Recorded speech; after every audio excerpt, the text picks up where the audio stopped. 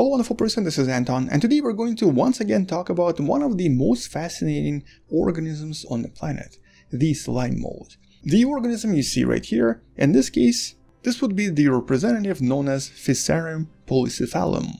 Now we've talked a lot about slime molds in one of the previous videos that should be popping up somewhere right there, but today we're actually discussing a really interesting experiment and a really interesting proposition that goes in a slightly different direction and explains the idea of loners. Why is it that some people, some animals, and some species out there prefer to be alone, even in species that are generally social like humans? In other words, why do loners exist, and does it have any benefit to the species as a whole? And as the recent study discovered, it turns out the answer is yes. Loners actually help the survival of the species. But we'll talk more about this in a little bit more detail once I remind you a little bit more about this right here. Mostly because this particular study actually deals with slime molds. You might have heard of slime molds before, but essentially it's an organism that we believed to be a fungi for a very long time. Turns out they're not. They're actually in this miscellaneous group, the group that's not animals, not plants, and not fungi. The large group known as Protista. And generally speaking, slime molds are an exceptionally interesting organism. First of all, they've been used in a lot of different studies to discover that they seem to possess some sort of a simple intelligence. They're able to solve mathematical problems. They also seem to possess the ability to sense the environment around themselves without possessing any organs to do so, something we usually refer to as mechanoreception. And they also seem to possess the ability to remember. They seem to have memory. Now all of this was discussed in that previous video, but in a nutshell, these are fascinating organisms. Right now, they're even on the International Space Station in order to see what sort of behavior they exhibit if you put them in zero-G conditions. But one thing that is really important for this particular video and for this particular study is to remember what slime mold actually is. It's a collection of individual cells that come together in order to create a single, extremely large cell that's able to perform a lot of different complex tasks. And that's also able to do a lot of things that a single organism cannot do. In other words, it's when a lot of organisms combine into one, creating something so much bigger as a result. In some sense, I guess you can think of it as a herd of animals that has a much higher chance of survival than a single animal in the middle of savanna. But here's the thing though, we know that generally animals that are social have a higher chance of survival if they stay as a group. But pretty much all of those social animals, including us, tend to have the idea of loners. You know, an individual somewhere out there that doesn't actually like being part of the group. And that can be for one reason or another. The actual reason is not important. The important thing here is that they seem to exist across pretty much most of the species, if not all of the species. So for example, for humans we have a lot of different ways of describing a loner, but even animals like wildebeest, during a major migration of the species when hundreds if not thousands of animals travel all together into a new direction, will always have a small group of animals that stays behind and does not follow the crowd, doesn't actually follow the herd. So maybe not entirely loners, but definitely animals that prefer to stick around to a smaller group. Although in some cases even just a single beast can be left behind.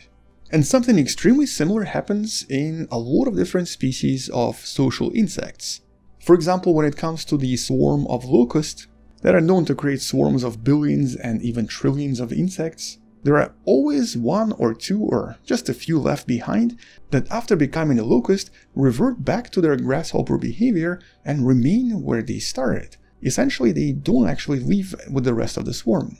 And interestingly, similar behavior has also been observed in plants. For example, in bamboo forests, there's always at least one or two bamboo trees that will produce flowers either before or after the rest of the trees. In some cases, possibly even months before or months after. And something similar has always been observed in slime as well. So the researcher behind the paper you can find in the description below has always been fascinated with this really unusual observation coming from slime mold.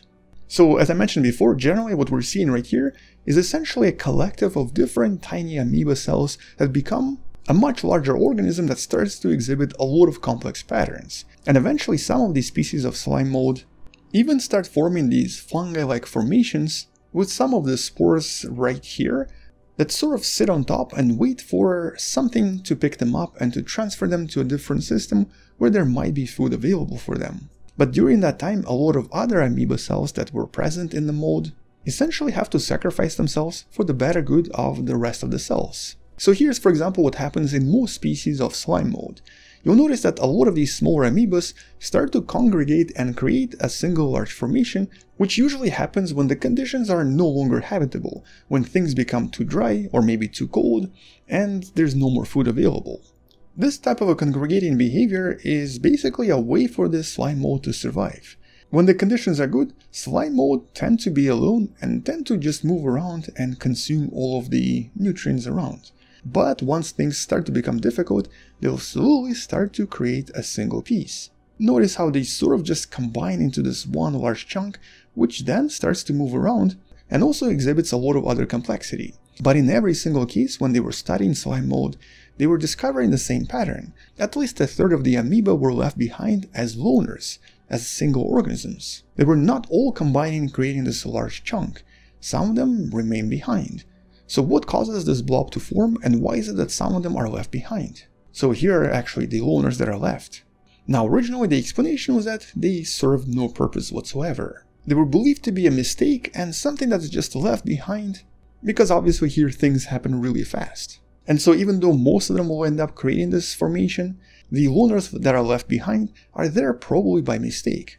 At least that was the sentiment up until this recent paper where the scientist was just not happy with this answer. They were not happy with the definition of a loner being some sort of a mistake or some sort of an error. And so first of all they tested them. They took some of these loners and wanted to find out if they were just flawed and were unable to reproduce. But turns out there was nothing wrong with them. Once you were to give them the ability to have food and to procreate, they would divide, creating offspring that was totally normal, and would then once again create similar formations, creating everything that a normal slime would do as well. And so even though these loners themselves were not actually responding to the same conditions the same way a normal slime would, all of their progeny did exactly the same thing, with some forming larger structures or larger slime mold, others remaining as more loners. As a matter of fact, exactly the same amount of loners, approximately 1/3. And they were able to see these patterns over and over and over again, as if this was something normal. There was always that 1/3 of all of the cells that tended to be out of sync with the rest of the population. Once again, something that's also observed in a lot of other collective systems, in other species, in a lot of other animals, and of course in a lot of plants as well. And so it looks like it's not a mistake at all. It looks like this is actually a strategy that a lot of organisms, a lot of social organisms, use for survival. But the question is, how does it work? Well, first, let's try to understand what actually happens with these organisms in order to even create these social colonies. So as I mentioned before, normally these organisms live alone.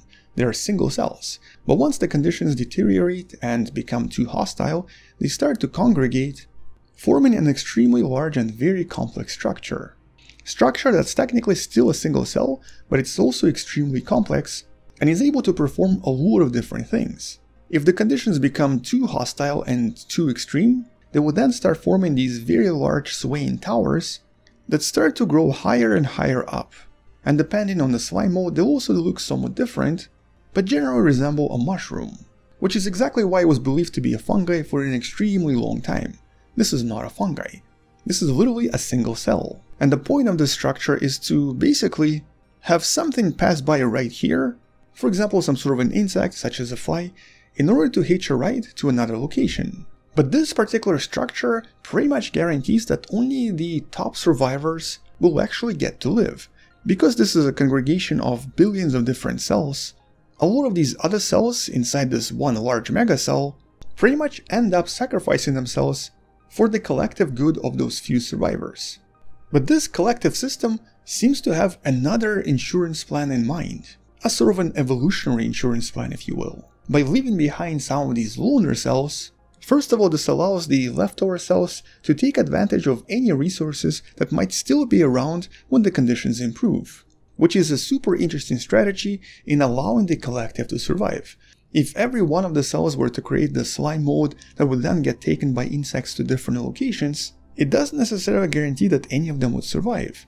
As a matter of fact, if the location they're taken to is also inhospitable, it will pretty much guarantee that the entire species is going to eventually perish. But if you were to leave behind just a few cells, and to have them stay in the same location where they used to live, that used to be habitable, At least statistically speaking, it actually guarantees that at least someone is going to survive. And in this case, the scientists even tested how the numbers of loners differed.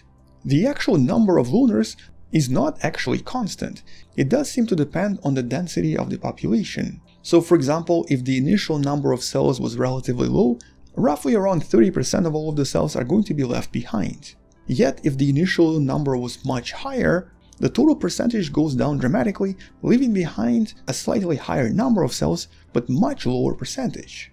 Which actually indicates that all of this is a result of almost like a communication between cells. The decision to become a loner is essentially a collective decision. It's not a decision of the organism itself. And we're not talking about actual communication. It's almost like a non-verbal cue communication. If there's a huge number of the same members of the species doing something very similar to each other, there's going to be a tiny number left behind that's going to be extremely different. And all of this is done only to preserve the species, without the loners obviously realizing what they're doing. So essentially here, by going against the flow, they allow the entire collective to become invulnerable to whatever dangers they might face if they were to become this, and if all of them were to perish completely. Becoming invulnerable to any collective dangers that might lie ahead. But their offspring does exactly the same thing.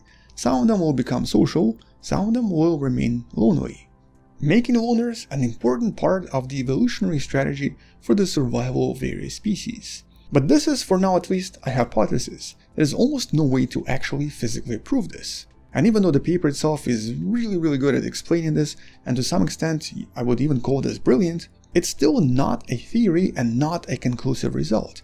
We need to have more studies to try to figure out what's really happening here. And more importantly, how exactly does this all work? It obviously works differently for every species, but it's still an important strategy that a lot of species seem to employ. Anyway, for now that's all I wanted to mention. As always, check out the study in the description below, subscribe if you still haven't, share this with someone who loves learning about space and sciences, and maybe come back tomorrow to learn something else. Maybe support this channel on Patreon by joining the channel membership, or by buying the Wonderful Person t-shirt you can find in the description. Stay wonderful, I'll see you tomorrow, and as always, bye bye.